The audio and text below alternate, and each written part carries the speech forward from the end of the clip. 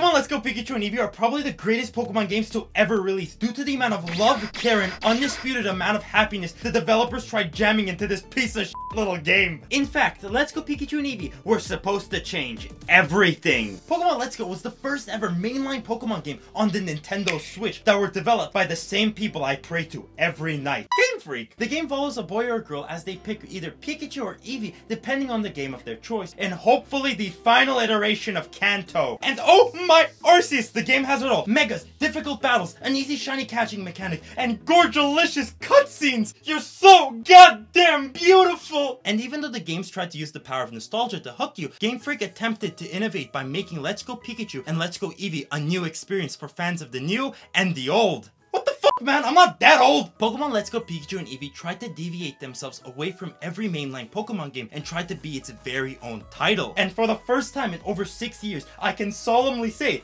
Game Freak did something right. And funny enough, people hated it. And I can't really blame them this time. This was the 5th time we're going back to Kanto. The art style was a little too cutesy and childish, and the catching mechanic was a little too wonky. Stand still for 1 second before I put a cap up your butt! And let's not forget, if you really wanted a Mew, you had to spend $50 for a shitty controller that you could only use for this game. Hello? Pokemon Let's Go does a lot of things wrong, but honestly, who gives a shit? The game wanted to innovate by adding cool features to make Pokemon Let's Go an actually fun game. For instance, the game added a candy mechanic that on paper is fucking wild. The game added a bunch of steroids in the shape of candy that can boost your Pokemon's power as long as you can shove it down their throat. And because of this feature, you can basically make any of your Pokemon overpowered and not worry if they suck or not. Did you hear that, buddy? You'll finally be viable! And we can be together forever.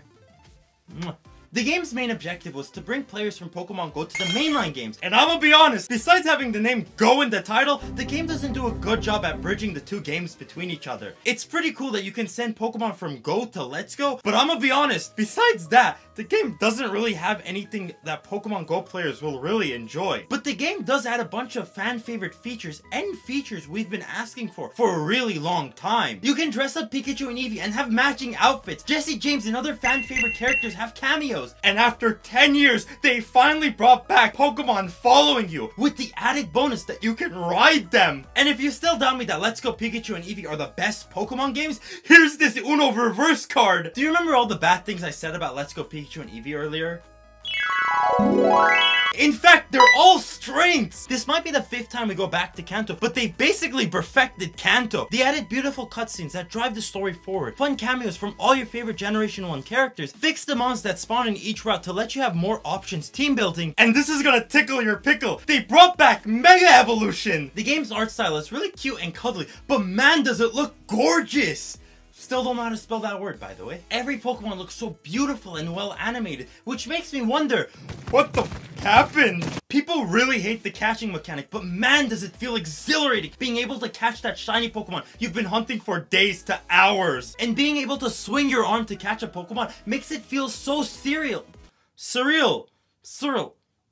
Great! And truth be told, Let's Go Pikachu and Eevee are the future of the Pokemon franchise. I know I said that statement earlier, but hear me out. Pokemon Let's Go Pikachu and Eevee tried so hard to add so many cool and interesting ideas. Even though they failed at most of them, I'd like to say that they kind of created such a unique experience that no other Pokemon game has succeeded at. And honestly, if Game Freak keeps making games like Legends Arceus and Let's Go Pikachu and Eevee, I think the future of the franchise is looking really fun. And until Game Freak makes the next game, Pokemon Let's Go Pikachu and Eevee are phenomenal games that you should try. And if you haven't tried them before, it's worth the purchase. And if you have tried them and really hated them, you should try them again. And if you still hate them, I tried my best, man. I hope you enjoyed this video. I've been enjoying making Pokemon content, and honestly more to come this year and next year. And if you could like and subscribe, I'd greatly appreciate it.